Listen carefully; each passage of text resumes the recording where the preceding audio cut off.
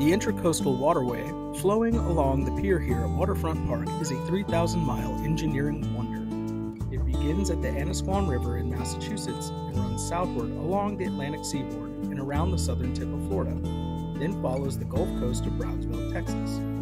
The Intracoastal Waterway, or ICW, provides leisure and commercial boaters alike with a protected alternative to the open sea.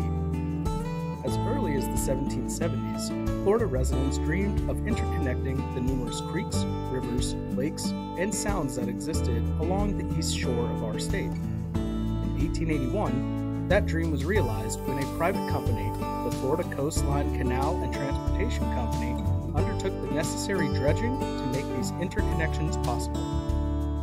As an incentive, the state granted 3,840 acres of land for every mile of canal constructed and gave the company the right to collect tolls on the waterways. The state had millions of acres of public land, which they frequently deeded to rail, navigation, and other companies to spur development. The result was a 5-foot deep by 50-foot wide toll canal crisscrossed with numerous tall chains that could be lowered to allow for passage, after a vessel paid its toll, of course. In 1890, the 18-mile portion of the canal connecting the Matanzas River to the north and the Halifax River to the south was completed. Henry Flagler, the namesake for Flagler County, was a major investor in this canal. Ironically, it was the success of Flagler's Railroad that led to the eventual bankruptcy of the Florida Coastline Canal and Transportation Company. In 1927, the Florida legislature created the Florida Inland Navigation District, known as FIND, to raise funds to purchase the defunct canal company.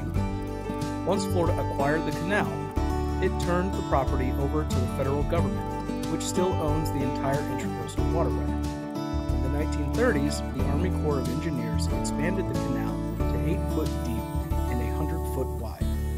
They also straightened out portions of the waterway, taking out some of the more dangerous twists and turns. The narrow waterway south of the Palm Coast Marina, east of Marker 1, is all that's left of the original waterway. World War II brought enemy ships off the coast of Flagler County, and with it, a renewed interest in the Intracoastal Waterway. Over the first 7 months of 1942, the Germans sank more than 35 ships off the coast of Florida. Between 1943 and 1955, the channel was again widened and deepened, this time to 12 foot deep by 125 foot wide. Interestingly, the portion of the ICW in Flagler County was the single most difficult area to dredge.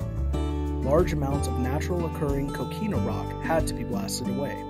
The 18-mile segment was completed in 1951. Today, the federal government provides only a small portion of the funding necessary to maintain the Intracoastal Waterway. The Florida Inland Navigation District provides the funds for the continued maintenance of Florida's portion of the ICW. Additionally, they provide millions of additional dollars in matching grants to local governments that promote access to public waterways.